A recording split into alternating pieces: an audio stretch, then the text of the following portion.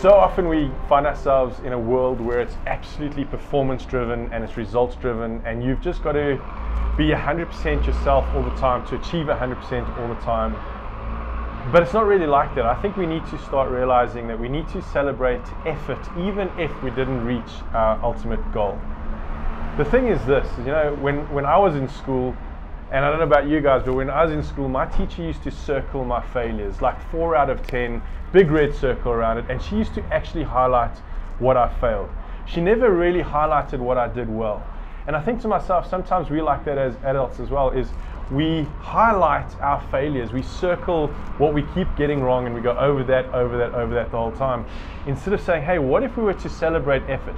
Yes, I only got 4 out of 10 perhaps, but I got 4 out of 10. If she taught me a little bit differently, or if she energized me just a little bit more, maybe I would have got 6, maybe I would have got 8, who knows, I could have even got 10 out of 10. So let's start celebrating the effort. Let's start saying, hey, listen, what about those small things that we get right every day? Have we reached our ultimate goal yet? No, not at all. But instead of circling the failure, let's start circling the effort and celebrating what people actually get right in their lives versus what we always just get wrong.